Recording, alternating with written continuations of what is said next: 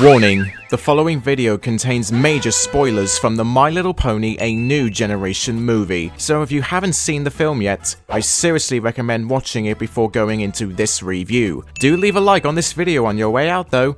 Cheers.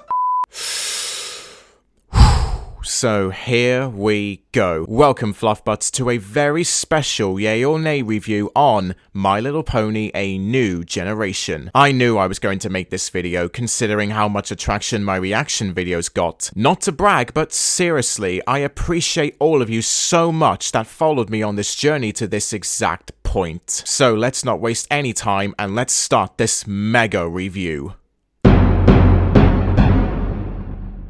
In October 2019, Friendship is Magic had finally ended its near-decade run with an episode that shattered our hearts. Due to the outbreak of the COVID-19 pandemic that erupted in 2020, it took us almost 2 years to be given more information on Generation 5. As we smoothly ignore the acid trip that was Pony Life.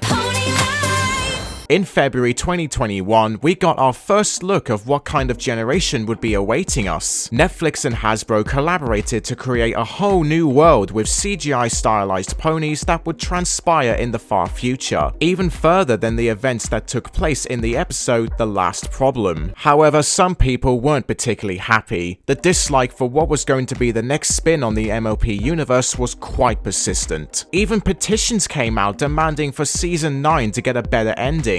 Like, was that necessary, guys? This needs to stop now! And finally, after many months of patience, the movie came out for everyone to enjoy. And let me tell you, I actually enjoyed it. Not only did it interest me early on, I was firmly kept entertained throughout. A New Generation features an enthusiastic Sunny Star Scout embarking on a journey with a hoofful of brand new characters as they try to restore harmony to a reinvigorated but segregated Equestria. Was A New Generation a failed attempt of introducing a new era to MOP, or is it actually the perfect continuation that the franchise needed? Okay guys, I love you lots, gotta go. Pip pip hooray! Hip hip hooray! Well, grab your gemstones and wear some Alicorn cosplay, because we're gonna take a ride through the pilot of Generation 5. Hold tight, because this will be a long one.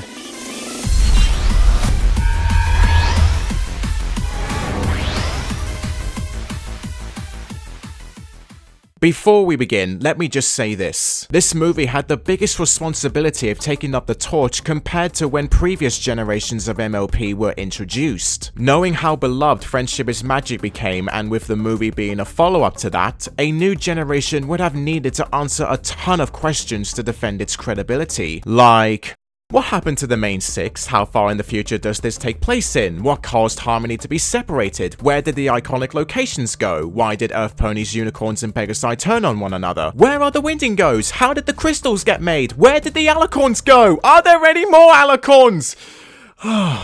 And does A New Generation answer any of those questions? Let's find out! The movie begins with a wonderful callback to the show, and hell, even Angel gets a cameo here. Turns out that was only the imaginative leisure of 3 kids, Sunny, Hitch, and Sprout. Let me emphasize on this point now. The animation style of the movie is brilliant. It provides more realistic detail to the world it's set in. It also contrasts nicely to the whole premise. A new set of characters, a new setting, a new generation of My Little Pony, and therefore a new style of animation set apart from the usual 2D antics the franchise has always used. The activities the 3 kids engaging in were a great slice of characterization, showing us straight away who our main characters are. Sunny as this enthusiastic idealist, Hitch as her lawful but tolerable best friend, and Sprout, I can't take him seriously. My mom says the Pegasi and Unicorns try to eat up all the Earth Ponies by zapping him with lasers and frying him to a crisp. He's so predictably antagonistic that all of his dialogue in this scene was so one-dimensional. When all 3 pony kinds were friends. Here we go again. As the camera pans down through the house, we get a big display of references to Generation 4, establishing that Generation 5 takes place in the same world. But it's a little frustrating how vague the insistences are. She's been keeping us safe and stylish for the last 20 moons. Well, apart from this comment. For the last 20 moons. Oh, We then get introduced to Argyle and Phyllis when they both argue over each other's beliefs. The political undertones that this film explains between these two optimistic characters were awesome. Racial segregation is a definite theme in the movie, but then that raises the question, where are the Wendigos? And I've got a simple answer to that. There are none. Wendigos feed off of hatred and fighting, and not once in the film does it show all three species of ponies rebelling against each other, like in Ending of the End. It's really only Sunny and Izzy's appearances that startle them, and yeah, the Wendigos wouldn't appear since the girls are always easily disposed of and forgotten of. When I become sheriff, I'll keep every pony in line. Not. What happens next with Argyle and Sunny was absolutely heartwarming. Seeing the pair of them opening up to each other and the unicorn Pegasus cosplay made me stare in awe. The sending of the lantern letter was adorable, and I can't believe that Sunny's alicorn transformation went over my head here. But now, get ready to gush, because this bit in the bedroom just fucking broke me. She soon made lots of new friends. Earth ponies, Pegasuses, and unicorns. I was left in tears realizing that the previous generation was reduced to being children's bedtime stories and forgotten tales of old. When Argyle switched on the lamp, it was bloody marvelous. The bedroom came to life, and knowing in hindsight that the last crystal was inside the lamp itself, the scene's rewatch value just increased. The solution to Sunny's problems was shining right in front of her as a kid. Perfection. Fabulous! Magnifique! We time skip to show a matured Sunny without Argyle to be found, which was a little disappointing. He was such an interesting character at the start, and then he gets written out in a cliche way. All of that gets put on hold though with the first song in the film, Gonna Be My Day. My number one favorite, and it's fantastic. It gives the appearance of Maritime Bay a sense of vibrancy with its many long shots as we follow Sunny around the town. Only Sprout's cameo in this scene lets it down for me. However, I want to see Harry Trotter and the Stable of Secrets, please. When Hitch and Sunny go back and forth on each other, I found their friendship really convincing, even to the point where they have a special hoof shake. Up, high, down, low, hitch it to a post, flip it sunny side up and on a piece of toast. Now where has this come from? Sunshine, sunshine, ladybugs awake. Clap your hooves and do a little shake. I knew it! The inside of the Cantalogic factory was rather the extended sight to behold. I can't help but sense Mayor Bellwether vibes from Phyllis in this first act. Underneath her wealthy businesswoman approachability, she's presented as an unyielding autocrat who builds a nation out of scaring people, manipulating the truth for an ethical agenda or profit, or in her case, power. Those aspects alone makes her more worthy of being the antagonist rather than her son. But, Mommy, I'm in...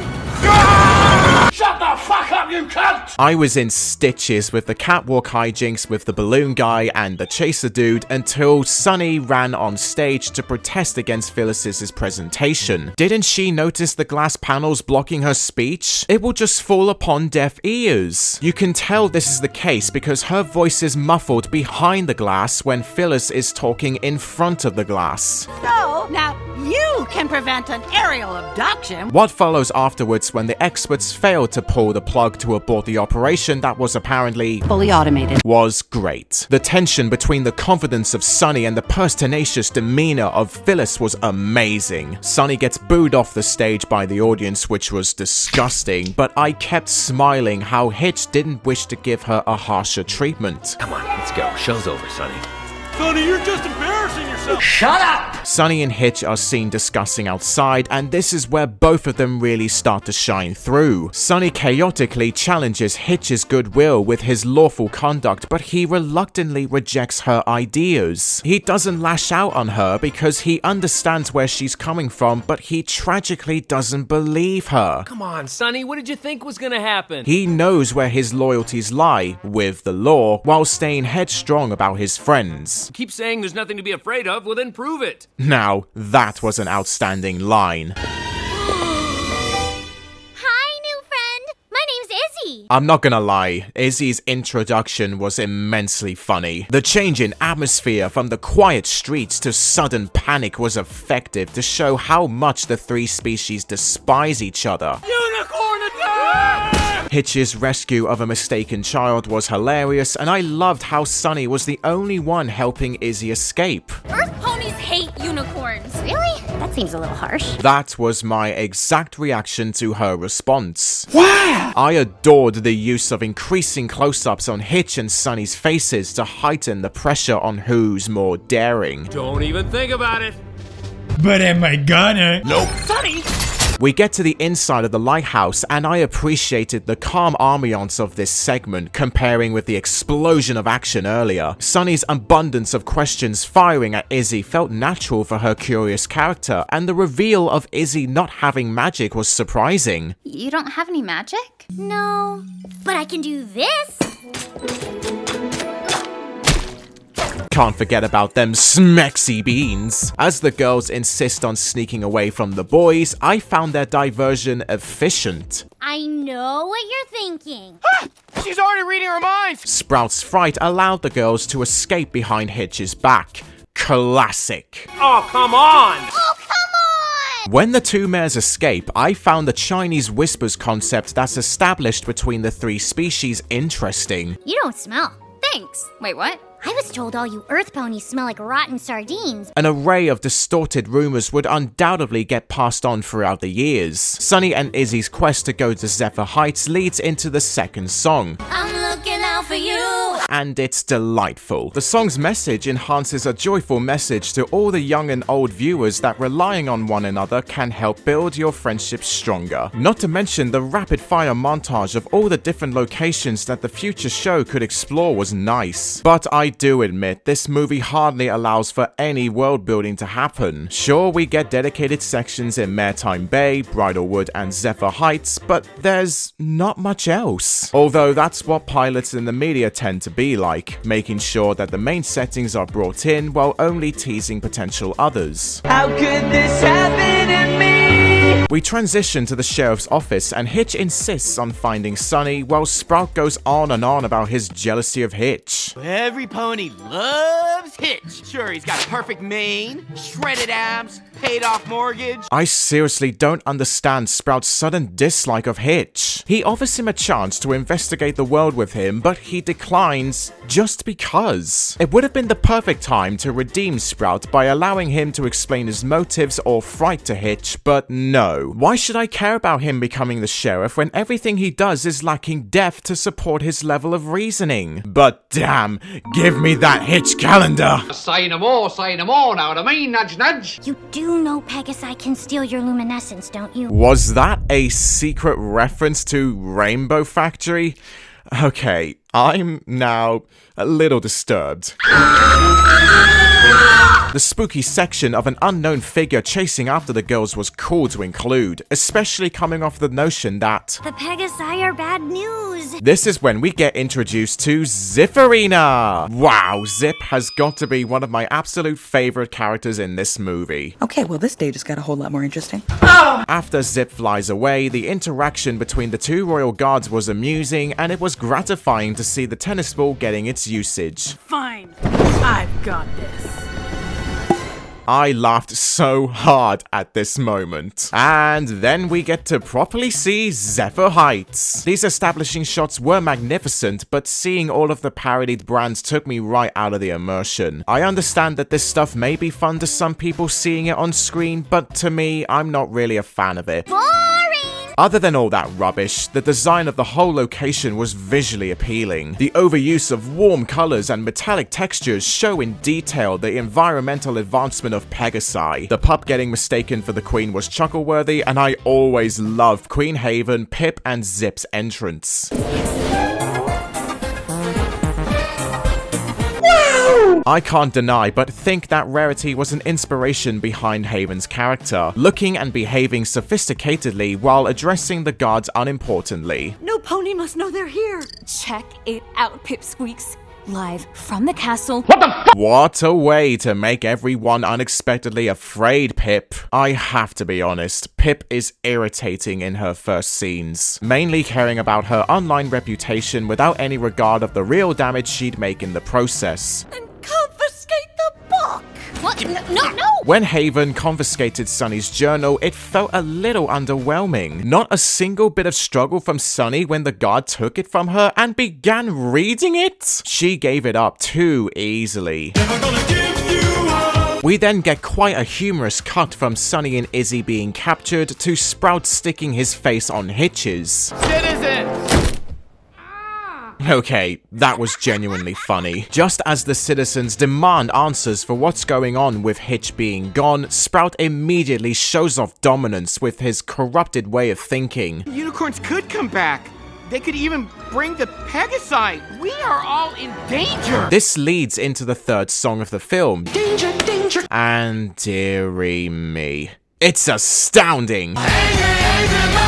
The lesser amount of saturation was a lovely touch to show off Sprout's threatening aura, and here, he actually feels convincing as a powerful figure. He's a little disturbing in this segment, in fact. If you follow my orders brainlessly. That strength in numbers message was appropriate, and I will always love a good villain song. Oh, heck yeah! This princess smells so good you. Parfume la pipe. The placement of Pipp's perfume advert was rather strange. I have no idea why this is even in here. Seeing the Lux Dungeon in its entirety was priceless. It's almost like something out of Wreck-It Ralph. I'll lock you in my fungeon. Fungeon? Fun dungeon. Or She-Ra. This is your prison? Technically, it's the spare room. We removed the cushions. Most of the cushions. Zipp then comes along to have a talk with the girls, and I loved this single shot of the three of them. The dark and lit halves of the corridors separated by the Lux Dungeon bars were wonderful. Zipp is enveloped in the light, giving the impression that she's another glimmer of hope to join our heroes. It's not fair, but that's just the way it is. If there was some way we could teach the citizens to fly, you know we wouldn't have wing beat. Spare me your overblown ego! Pipp's arrival bugged me so much. It's the fact that the only reason she visits the Lux Dungeon is so that she can do it for the content. Then why are you here? For the content. Doing it happily without any remorse for the prisoners just made me groan. Then Zipp releases Sunny and Izzy, and I was left completely baffled by how easy it was to let them out. Was there really not any security guarding the cell, or maybe could have the touch only worked for the guards? Nobody breaks the law on my watch! Next scene turns out that Hitch has been following Sunny's tracks ever since we last saw him in Maritime Bay. His show-off tomfoolery with the bun-buns leads to quite possibly the best shot in the film. No trail too dangerous, no clue too small. Oh boy, where do I start? Hitch comedically expressing his desire of catching Sunny and Izzy in a wide shot before the clouds shift apart to reveal all of his answers produced so many laughs out of me. The gigantic size of the buildings behind Hitch renders his appearance being harmless as a threat, and I love how Sunny and Izzy show different expressions in their mugshots. The bunnies were only an adorable addition to the segment, which I truly appreciated. Thank you. Zipp then takes Sunny and Izzy to an abandoned train station, and this was a bit emotionally hitting. Even a poster of the Wonderbolts gets shown, and the nostalgia in me exploded. Seems that the makers have watched Jurassic World before, but then this throws a massive spanner in the works. When did this place get built? I need answers. To be honest, this whole section of the film is a big question mark that demands answers, and it's such a shame that we hardly get any acknowledgement of that fact. We only have Twilight's cutie mark and the species crystals on the stained windows to go off of. It's a shame. As Sunny, Izzy, and Zipp discuss how they will plan to steal Queen Haven's crown, what occurred next confused me somehow. It was nice to get a James Bond-style montage of clips of what the girls intend to do to make sure they succeed, but that was legitimately it. I was half expecting the montage to be an imagination of what they were thinking in the station beforehand, and then we get a full segment of them actually doing the stuff. It feels moderately cheap and rushed to cut out what the audience wished to see. I hear you paid our guests a visit. But didn't you say you would pay them a visit too earlier? Please escort these ponies to the dungeon until I can question them properly. What? Then Zipp's performance got underway and the fourth song, Blowing up, kinda love, came through, and my, this whole scene is tense. Sunny and Izzy attempting to escape with the crown as the dog pursues them viciously, along with Hitch, who manages to find them at last. When stuff that I love, you like why, I'm like what? Hitch in the spotlight was a hilarious intermission, and the blaring music playing above the apprehension that gradually ramps up was unnerving before it reaches rock bottom when Pipp gets exposed with strings. Royal Pip either?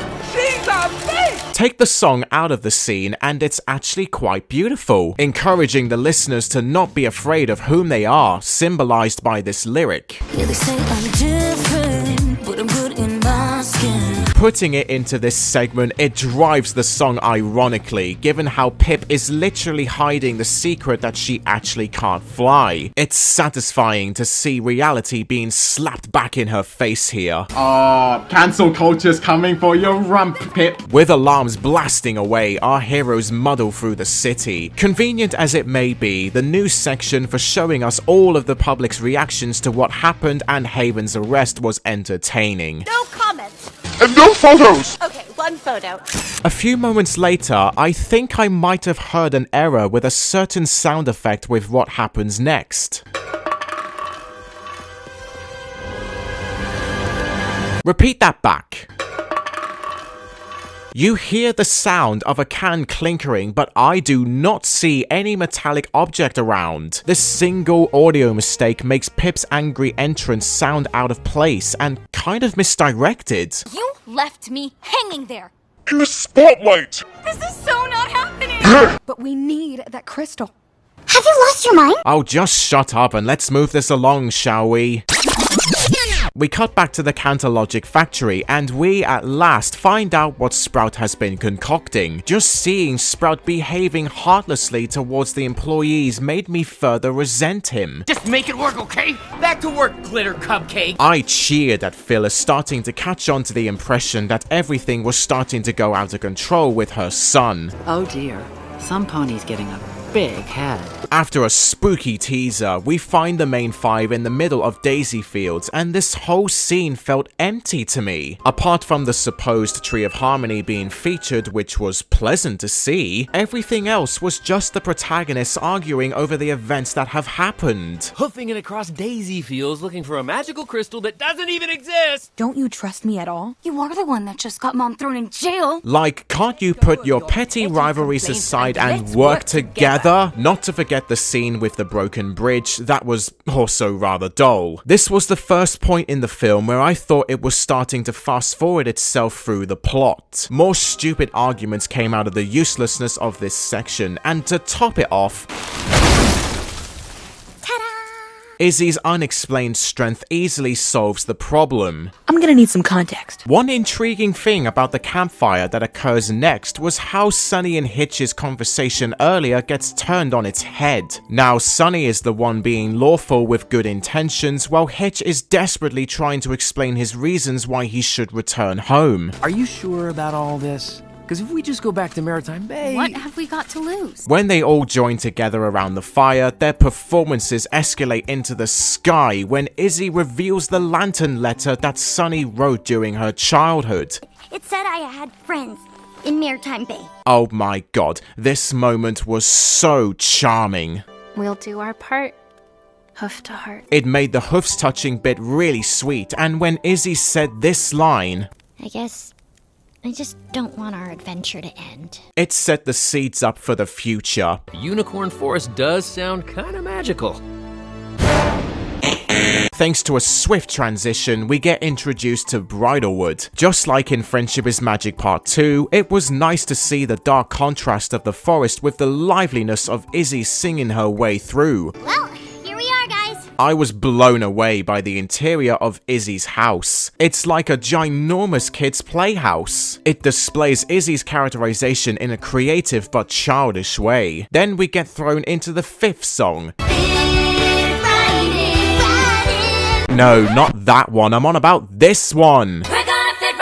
With a similar flow to Babseed, this song was definitely a Pinky-inspired song. The wild atmosphere of shots and colourful visuals allow for a geeky experience. I liked how each member got a part in the song too. This is a new low. You're gonna fit right in, but look at us, we're brave and strong and weird and clever. With the laughable slice of espionage implanted, we get to see the whole view of Bridalwood. The change in music was rather impactful to show the desolate aroma. In order to find out where the unicorn crystal is, our heroes have to traverse into a tea room or coffee shop or entertainment center. I found the inside of the tea room quite cozy, but what happens was a bit of a letdown. The chat with the supposed crystal pony, whose name doesn't even get mentioned, lasted so little, and we immediately get another pony thrown into the mix. Alphabetal. Pay up. I'm sorry, but I have to bring this up with something I said about this bar scene in my reaction. What are those creatures, like magical hedgehogs? Faolan, they're armadillos. Fuck's sake! Big talk for a little pony. I think you'll find I'm average height. What even is this response? The absurdity of this segment escalated further when Alphabetal brings forth the ultimate challenge! The DDR machine. Wait, why are the crystals suddenly on the podiums? I thought Sunny placed them on the bar table. Continuity! You only need to win 1 out of 3. My man, you've already handed her the win with that comment. This dancing section was awkwardly paced. Oh, here goes nothing. I was not convinced that Sunny, a rookie, would instantly win the 3rd round. Maybe the rounds could have lasted longer to show some progression of Sunny learning how to play. Johnny Orlando's song got pissed on here. And it's alright. Judging by Alphabetal's mature looks, maybe show him losing his breath the longer he danced, therefore giving Sunny more motivation to win. Or perhaps Hitch stepping in and convincing the small critters to cheat and let Sunny win. Such wasted potential. After Sunny wins, the main 5's identities get exposed and the unicorns press on them to retrieve the crystal. Then Hitch shoots Chekhov's gun triumphantly. Magic wing feather! Mayonnaise! Bing! Bong! Bing bong! Bing bong! Bing bong! Bing bong! A funny moment knowing earlier that the unicorns are superstitious. They all escape and then Queen Haven rolls around. Hold up, I thought she got arrested. How did she escape? The Pegasian unicorns confront each other ferociously before Sunny puts a stop to it. No pony has magic! Vowing to let magic thrive again. This segment was very predictable, knowing that it wouldn't work in the first place. It felt like a dragged out climax.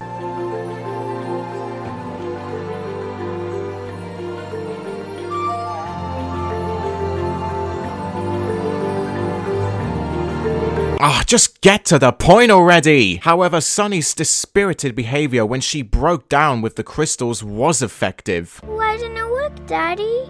Because it was all just make-believe. Good God, this moment is sad. Physically seeing her confidence evaporate was depressing. Just watching her repeatedly pressing the crystals together, hoping for something to happen, made my heart ache. Come on, work.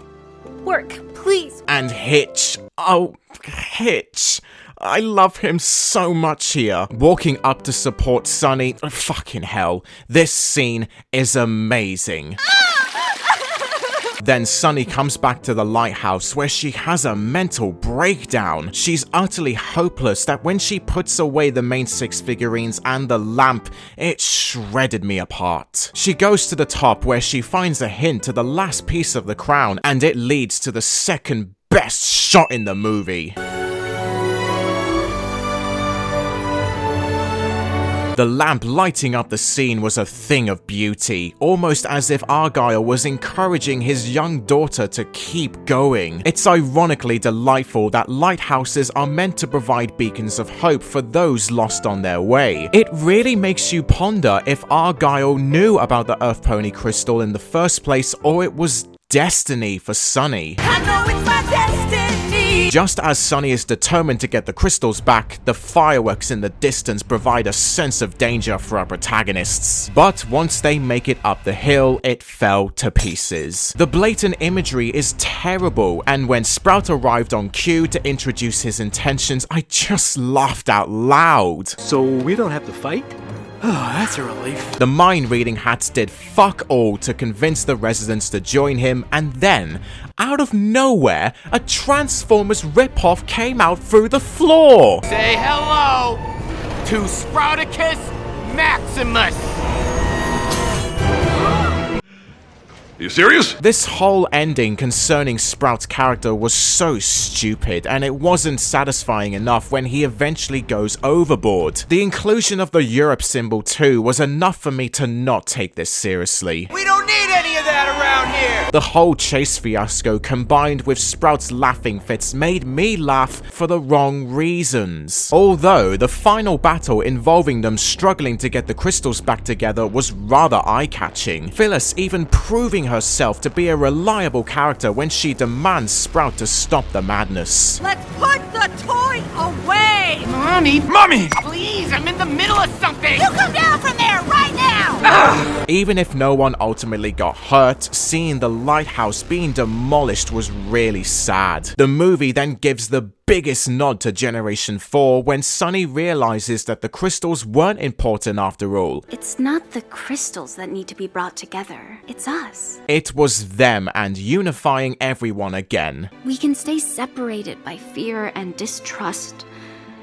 or we can choose friendship. This whole solution may seem fast-paced and a little contrived, but I couldn't imagine it going any other way. I loved seeing Alpha Bittle, Queen Haven, and Phyllis offering a hoof to put the photo frame back together. Then, suddenly...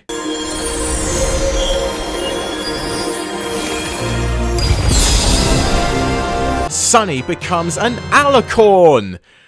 Or does she? This whole transformation is rather mixed in the fandom. Some people believe it's permanent and some people think it's temporary. Here's how I personally feel about this, and you are totally free to agree or disagree with me. I hope it's permanent. What makes you say that? Sunny has been shown throughout the movie to be an extremely unique individual with a lot of potential who only wished to do the right thing when no one else was brave enough to do so. Her becoming an alicorn provides some relatability to when Twilight became one, even if it's a massive spit in her face. Two characters with a motive of learning more about friendship along with having an extreme sense of independence for what they strive to achieve. Sunny as if she passed a test like when Twilight was able to complete the spell that Starswell couldn't. She reunified the three species all because of her courage and unprejudiced mindset. Now that she has this new form, it gives her a fresh new perception on Equestria that she still has a lot more to explore and learn about. And that makes me very excited to see where Generation 5 goes next. And so should you too. Yes, you watching this video. At least give the future show of Gen 5 the chance it deserves. Let it try and prove itself. With the three species of ponies back together again, it was such a breathtaking scene to take in. Seeing all of the locations we've been through go through the same positive change was wonderful too. But when the balloon guy finally comes down to Earth, this happens. Hey guys, what did I miss? Wow, that was a brisk end to the movie. Okay, that was strange.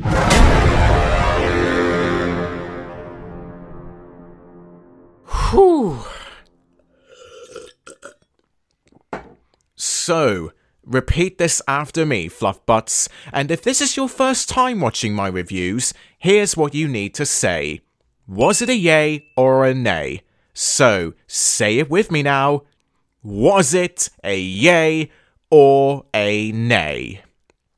Well guys, if you've managed to stick around for this long, you would surely know my answer by now. No matter how huge the continuity holes are that need to be filled in, some questionable performances, and a second act that felt rather rushed, A New Generation was overall a splendid movie. It kept throwing plenty of thrills at me, and seeing what awaits us all in the future, I am totally on board with what's in store. I can't believe I'm saying this, fluffbutts. After all this time, I am going to give A New Generation a vibrant, sparkling green yay.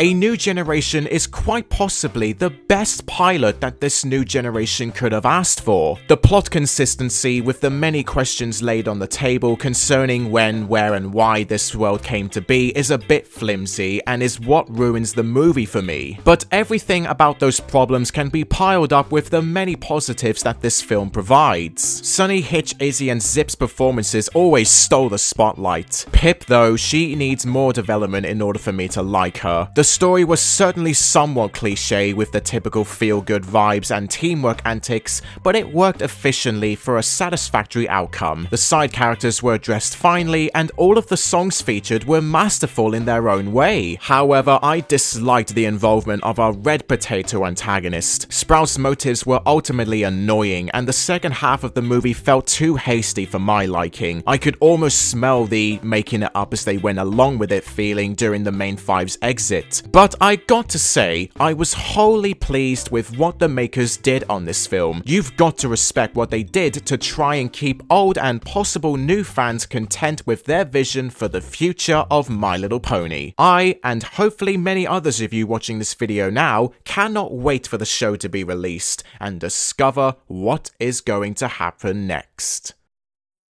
I award My Little Pony A New Generation a yay and a 7 out of 10.